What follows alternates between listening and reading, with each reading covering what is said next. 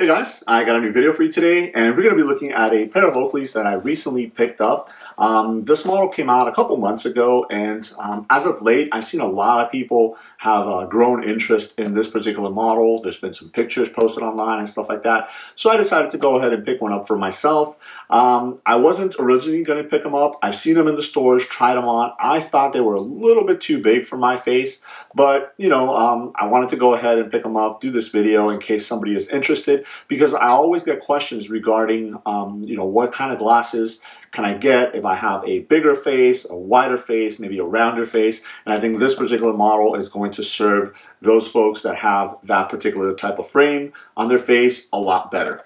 And that is the model called Castel. And that is Castel, not Castle, because it's T-E-L instead of T-L-E.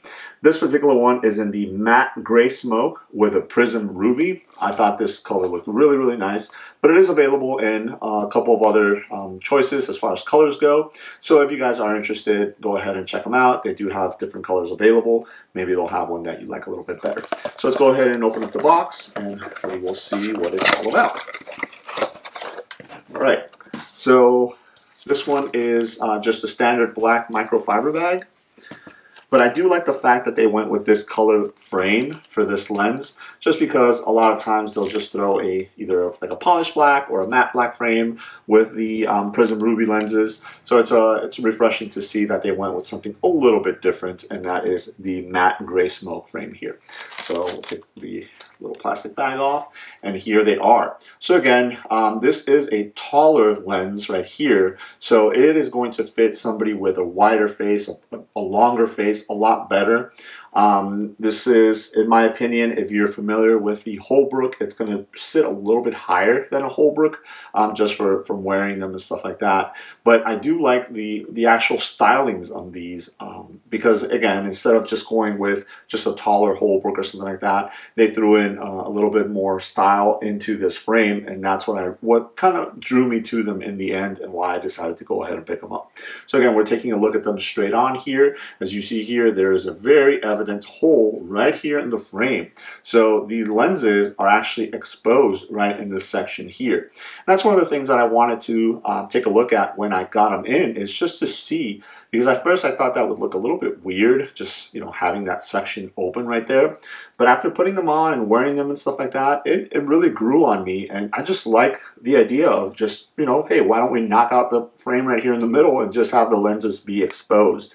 Now, one of the things that I was worried about is, well, if you don't have that connection of the frame into the lens, is that going to make them flimsier, or will the lenses pop out pretty easily? And I can tell you that they don't, which is nice. They're nice and secure there. There is a little bit of an extra step if you're going to go ahead and swap out the lenses, which I will show you in a little bit, but they are nice and secure there. So again, this one is the matte gray smoke frame with the prism ruby lenses. Again, it does have the word prism etched on the bottom right there. So really nice wrap to these as well. So it's going to give you good coverage up and down and left and right. And then, you know, it's nice and squared, but you do have some rounded edges here, so it's not too boxy looking.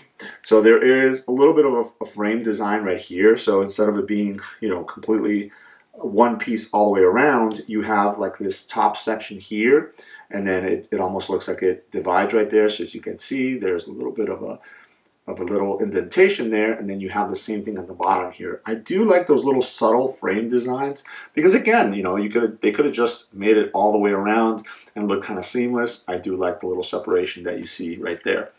As you open it up, you do have an elliptical icon here. I always like it when Oakley matches the icon color to the lens color.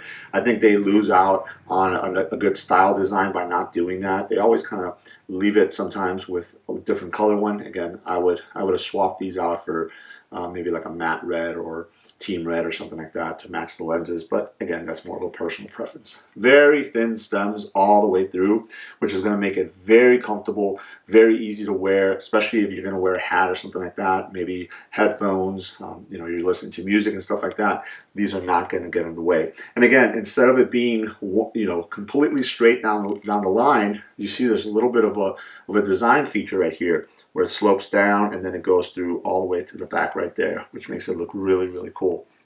On the inside of the stem here, you also have a little bit of a grip design there. It is not unobtainium or anything. It's just part of the O-Matter frame, but it's just kind of rough, a little design there, which, you know, will help it grip a little bit more to your head. Again, this is going to be more of a lifestyle frame as opposed to any type of sport-specific frame or anything like that, because there is no unobtainium or no rubber on the ears or on the nose either.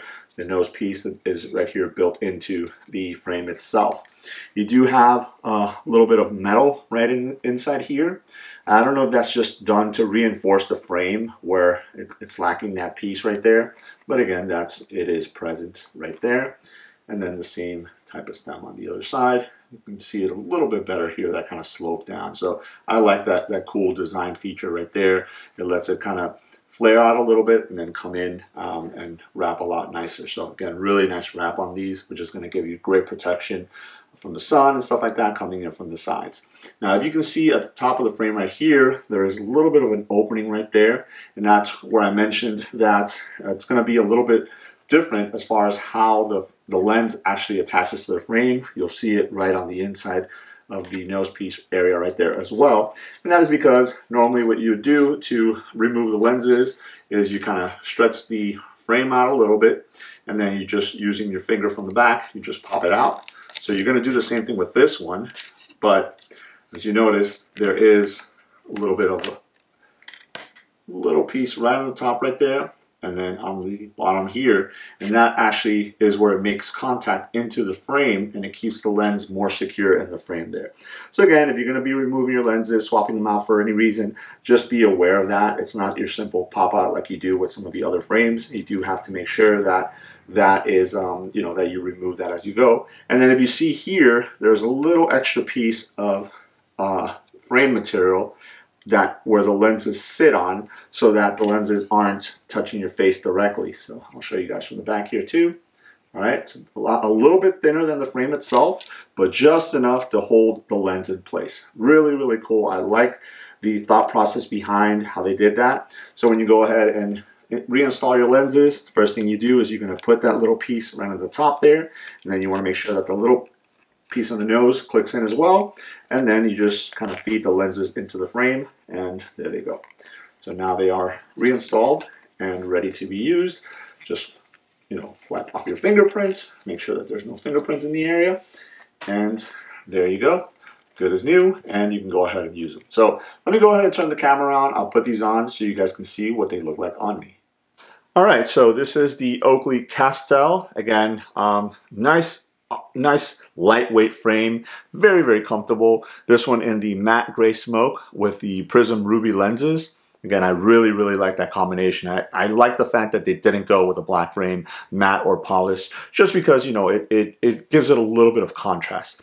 So for me, they are a little bit tall for my frame, not too tall where it's going to be uncomfortable or anything like that. Just, I would prefer my glasses to be just a little bit shorter. But again, these are going to give me that much more coverage. So somebody with a wider face, or, you know, either this way or up and down, a rounder face, I think the Castel is going to be a great addition. I think it'll definitely do good for those type of faces as well.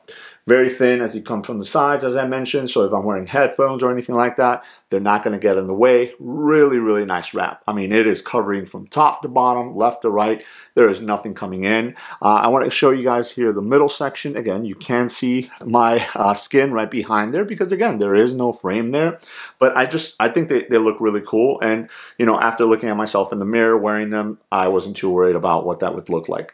As always, if I were to go inside, I would, you know, put these on top of my head, and they sit very nicely there. I can do whatever it is that I need to do, and then once I go outside, I can bring these back down, and they are, you know, back where they need to be. So the lens is not touching my face. I know that was another question, because again, you do have that little piece, or the little extra piece of frame right there, which secures the lens from coming further back. So you don't have to worry about them, you know, your skin or anything like that making contact with the lenses or something like that. That was another question that I have seen floating around.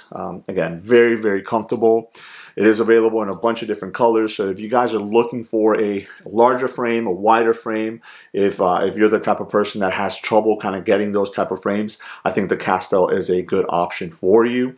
And again, because they're so light, it's very easy to wear them, you know, pretty much for the whole day. I've worn them driving, walking around, out in the sun and stuff like that, and they have served me very well. So there it is. Just wanted to go ahead and showcase this new model. Again, it's been out for a couple months, but it's a new model to me, the Castel from Oakley. This one, again, being the matte gray smoke frame with the prism ruby lenses.